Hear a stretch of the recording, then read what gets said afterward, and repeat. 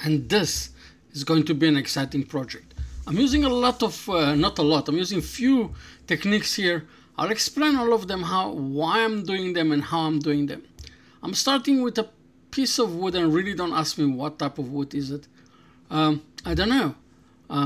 Cut a circle, a disc, and then I drilled a recess on the other side, put it on the lathe and start shaping a ball.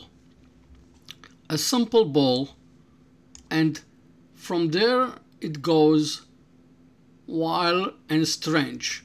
So let's go for the beginning. And first, don't forget, thank you very much for coming back to my channel and supporting my channel. Now, what I'm going to do is I marked myself a new recess for further, that will be the base of the ball. And in this recess, I'm going to hold it like I usually do to turn it to the other side.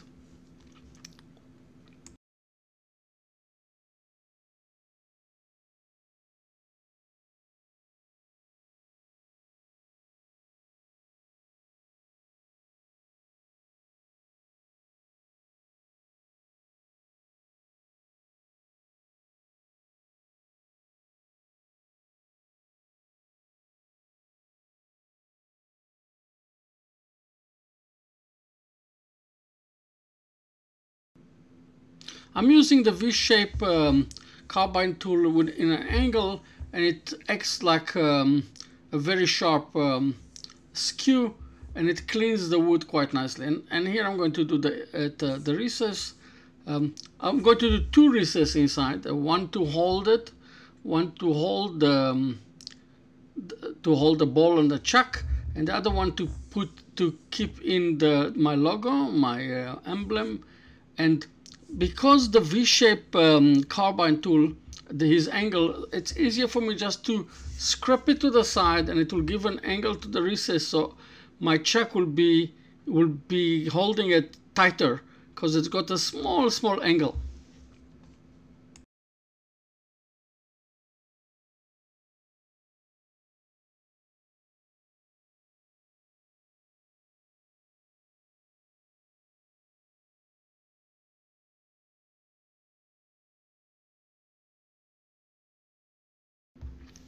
I turn it around, and now I'm going to machine out a vessel. When I mean a vessel, it means like a container that holds resin. But the wood himself will be the container and the art and the ball himself. So I don't have to do new things on the outside.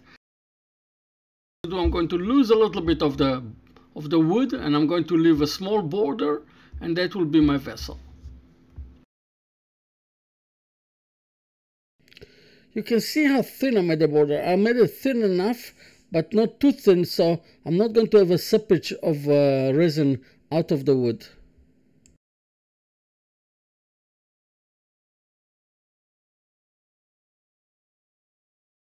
Now comes the first excitement. I use 4 colors.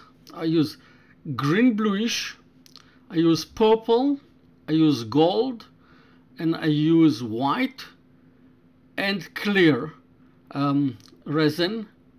And now I start playing with it, and I'm trying to create a dragon eye. I'm trying. It's my first time I'm doing it. I saw some people doing coasters like that on the internet.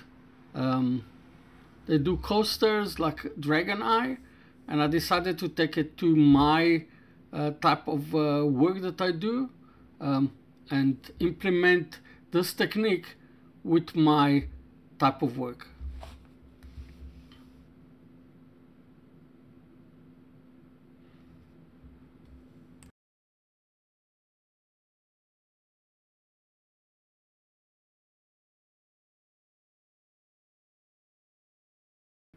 I'm pouring it from quite high because this one, then it falls with a little bit of more force, and it pushes himself underneath and to the sides, and it creates few rings around. And then what I'm going to do is I'm going to use the clear to push the whole thing to the sides, because the center is going to be different thing that I'm going to do later in the next stage. I'm going to do the center totally different. But you'll have to wait for the next one, for the next stage, to see what do I do into the center. So that's why I'm putting the silver, that's why I'm putting the clear in the middle, because the center is not going to be the most important thing.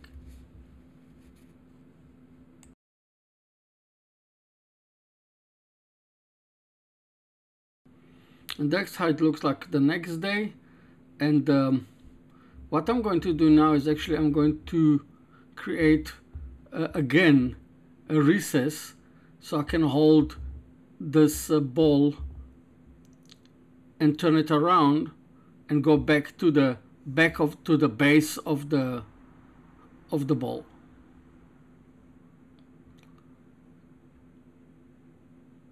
But the recess that I'm going to do here, it's not going to be only a recess. Later I'm going to use it as a feature of this ball. So stick around, you'll see how it is, what I'm going to do with it. It's quite interesting, quite fun, it's a new technique that I never used before. I saw it used before. I saw most of the techniques somebody done before. It's not, I didn't invent those techniques.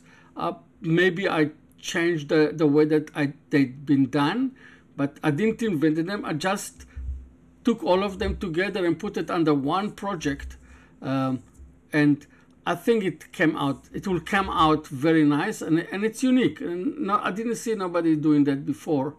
So let's go to the next stage.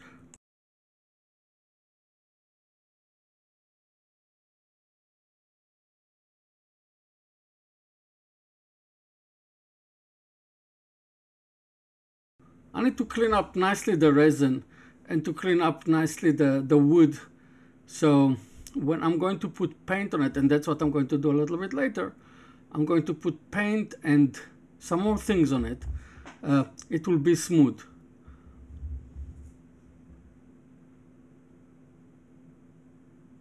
And you can see how smooth it comes out with if you pump up a little bit the speed.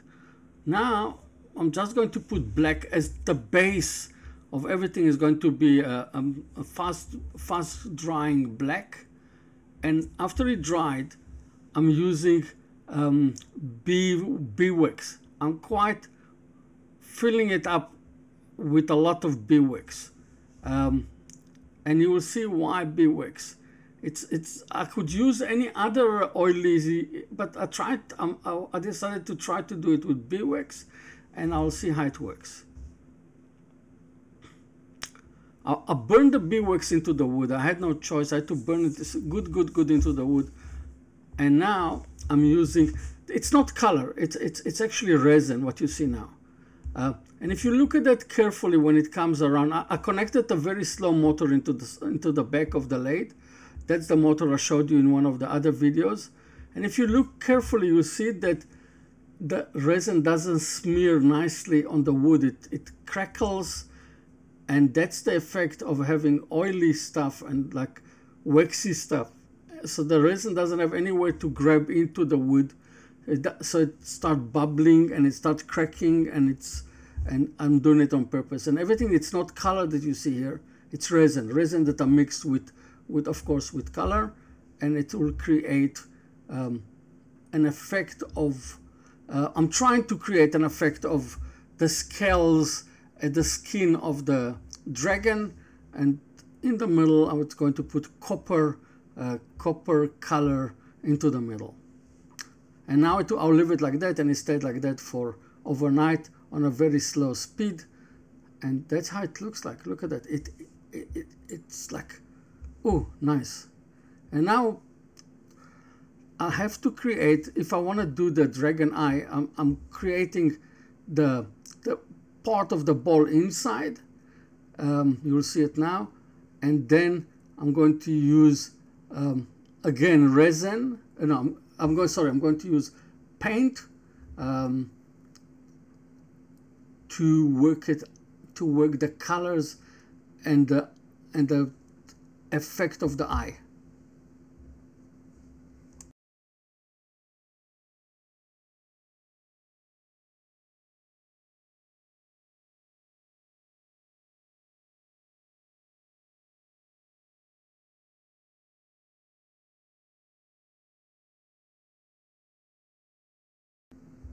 I painted it with black and then I sandpaper it a little bit so it will be still black into the grooves.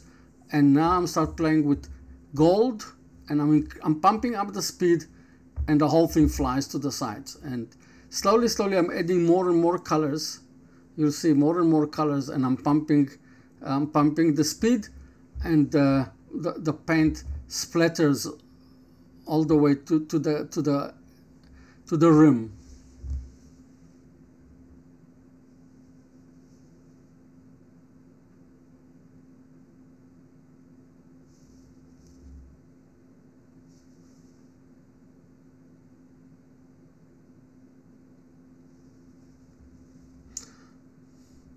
The colors that I'm using are actually water-based colors because I'm not going to use resin in the middle, so it's not going to affect the colors. But slowly you can see the effect that it's getting.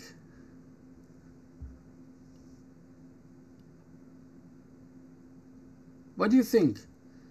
Do you like this effect?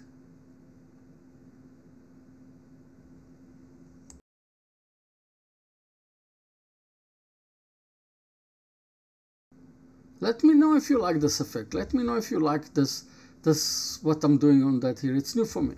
And here I'm taking and I'm cutting in a groove. Few millimeters, that's a black line parting tool, and I created a groove. And now I fill up this groove with gel, epoxy gel with copper that I found the correct ratio right now already. And the ratio is 1 particle of copper to 1 particle of copper powder to 1 particle of gel, epoxy gel. And this way I'm getting the epoxy, I'm getting the copper effect quite nice. One thing that I found out on this one is because it's quite deep, it left few pit holes, small pit holes, and I wanted to close them with super glue and copper, but then I decided if I leave it this way, it will look like old copper that's been corroded. So I decided I'll leave it this way. It was easy to fix, but I decided to leave it this way. It gives it more of a old feeling to it. After sandpapering from 120 to 600, I'm using water sanding, sandpaper with water sanding, and I'm using this time a new polish. It's called Ferekla. Because of the copper, I tried the Ferekla because it works on a very high speed. You start over 1,000 and then you move to 2,000 RPMs, and look at it. That's the eye. And now what I do is I just paint in black the middle of the eye, the ovalic thing, that middle of the eye, and just to keep everything, because it's paint, I'm going to put clear. But I don't want the clear to be shining and clean, so I'm taking paper and I just tap it up and it becomes very rough, and the inside, the clear becomes very rough. And if you like this one, tell me that you like it. If you don't like it, tell me you don't like it. But don't forget, of course, to subscribe to my channel if you like it.